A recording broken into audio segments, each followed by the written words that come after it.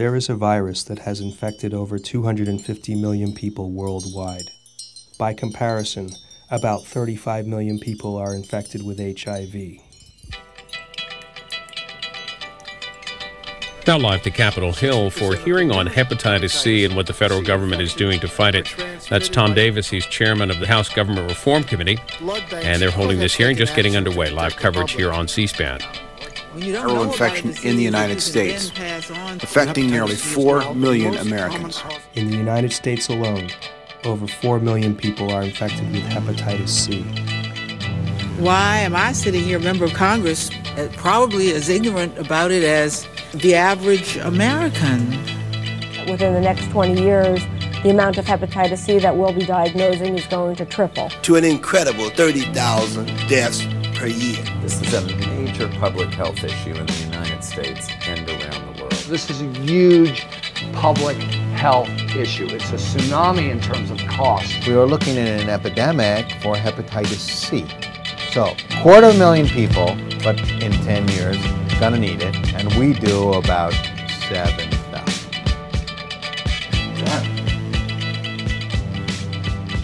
I have the largest hepatitis C practice in the country as a solo practitioner. I am a hepatologist. Many doctors who deal with this are gastroenterologists, but they can also treat patients with hepatitis.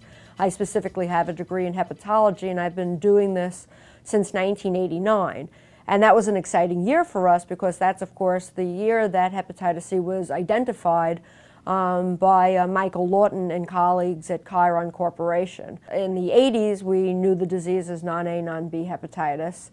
Once we isolated in 1989, we got the name hepatitis C because that was the third hepatitis to be isolated. And soon after that, we started with treatments. And when we first started, we used to treat patients for about 6 months. And of course, at that point, we didn't even know there were different types of genotypes of the hepatitis C virus. So the response rate was, unfortunately, not very good. The most common, as I stated before, is genotype 1, A and B, and those are the most difficult to treat with interferon. Now, that doesn't mean that people with genotype 1 are going to progress on to cirrhosis. So many patients come to me and say, oh, Dr. Palmer, I have genotype 1, I'm going to die soon. That doesn't mean that. It just means that their response to treatment with interferon may be less optimal than people with genotype 2 and 3. People with genotype 2 and 3 are the easiest to treat. Genotype 2 is the most easiest to treat of all. That's not as common in the United States, and genotype 3 is also not as common in the United States, but both of them respond to interferon quite well. In my practice, up to about 90 or even higher than that % of patients with genotype 2 or 3 can respond to the current treatments. What I see in my practice many times is people come to me, sometimes in advanced stages, and they say, Dr. Palmer, why do I need to be treated? I feel fine.